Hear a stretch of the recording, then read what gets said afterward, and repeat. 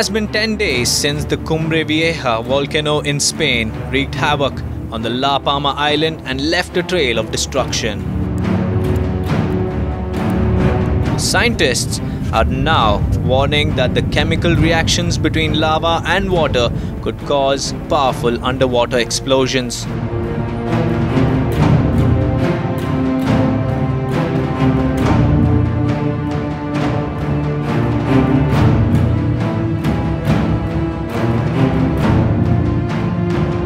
Now, the lava has reached the Atlantic Ocean. Burning hot lava has met water, causing the emission of potentially toxic gases. Many families were evacuated from villages close to the volcano.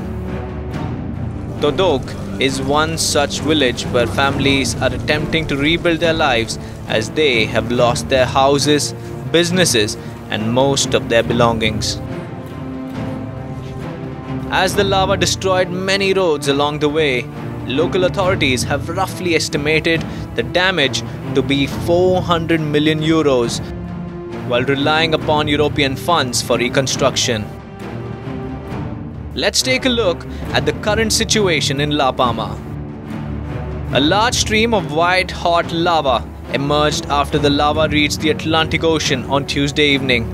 This led to concerns of the contact releasing acidic gas into the air that could damage a person's eyes, respiratory tract, irritate their skin, or even cause breathing problems. The Spanish military emergency unit has assigned experts to measure the toxicity of the gases released when lava meets the seawater.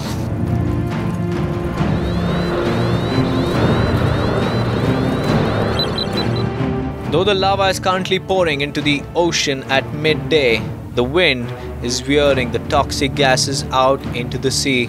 This has kept the local population away from the toxic emissions for the time being. The meeting of the rock, which melted at 1000 degrees Celsius with seawater with a temperature of 20 to 25 degrees Celsius, is particularly risky. To ensure safety, the regional government of the region issued a safety perimeter with a radius of 3.5 kilometers on land and 2 nautical miles at sea.